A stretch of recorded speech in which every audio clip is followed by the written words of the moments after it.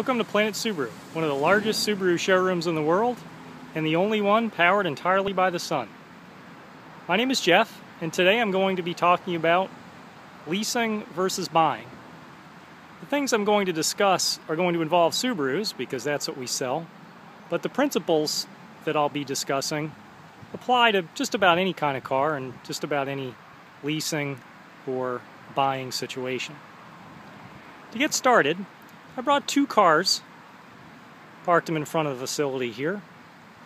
The first one is a 2010 Forester, exactly 3 years old. The person who leased it from this put 54,400 miles on it, and at the end of their 36-month lease, they brought it back.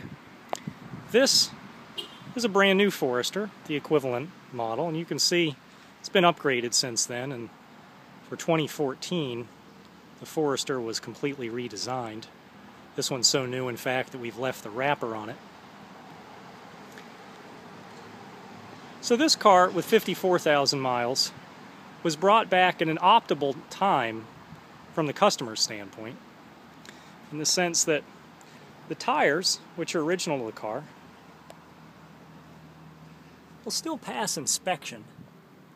They're starting to feather on the edges. There's not a lot of life left in them. Those are going to need to be replaced soon. It's going to cost somewhere around $800. The other thing that is going to be needed to be done soon is some brake work. You can see the condition of the brake rotors. Pretty rusty and gnarly in there.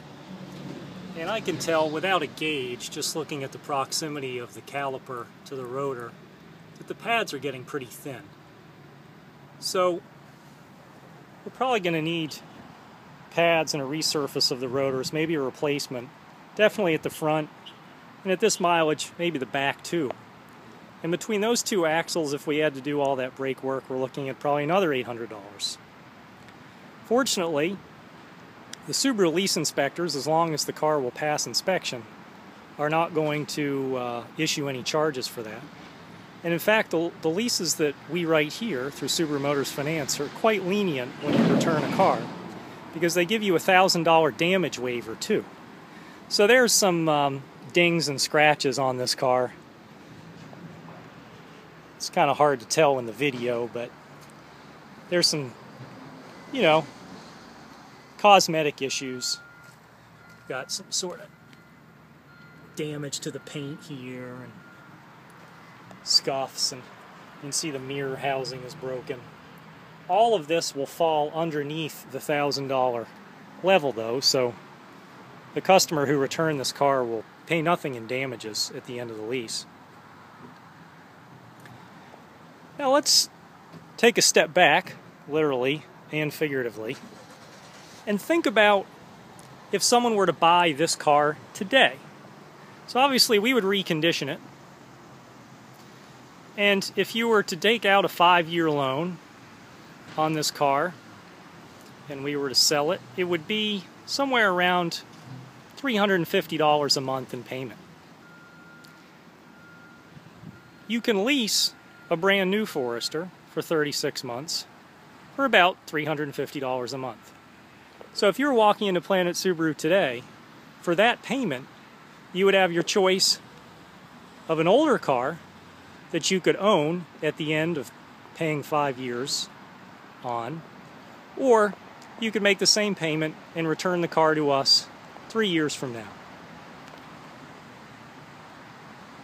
So there are some benefits, obviously, to getting the new car.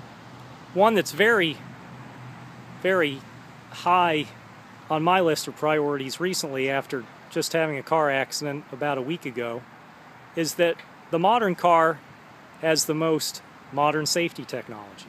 So just in a brief comparison between these two cars, this car, the 2014, has an extra airbag compared to the older model. It also has an enhanced traction control system called X Mode, which wasn't even available when this model was purchased or leased in 2010. Had I been in a newer model rather than the 2005 model that I was in my accident when I rear-ended someone, I think the extra few feet in braking that the modern car would have saved me probably would have avoided the accident altogether. And that's one of the biggest benefits to leasing, is that you're always in a brand new car, never longer than 3 years, as long as you do a 36-month lease. Another benefit is that it's much less likely to break because it's a newer car. And if it does, at least for the three years or 36,000 miles, the first 36,000 miles, you're under the comprehensive warranty. So you won't even be paying anything for it. Compared to this car, had the person bought this car instead of leasing it, they'd be looking at some repair bills that we discussed earlier, and anything that broke now would be outside of that comprehensive warranty, and they would have to pay for it. Broadly speaking, if you're going to keep a car for a long time, you're probably going to find it financially advantageous to buy a car new and just hang on to it. Because eventually you'll pay off the loan, and then your monthly payment is just going to consist of repairs. And with the Subaru, generally those repair bills are going to be relatively modest. And of course you'll have to put tires and brakes and do the maintenance things. The only disadvantage of that is that you're driving an older car for several of the years of the car's ownership. You know, if you buy a new car and keep it for 10 years, well, in that 10th year, you're driving a 10-year-old car. Much more likely to break, much less likely to protect you as well in an accident.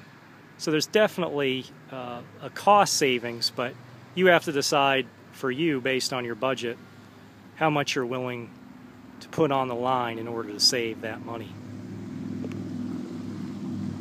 If you'd like to answer more, or if you'd like the answer to more lease questions, please visit planetsubaru.com, where we have a dedicated page comparing leasing and buying in great detail in a side-by-side format.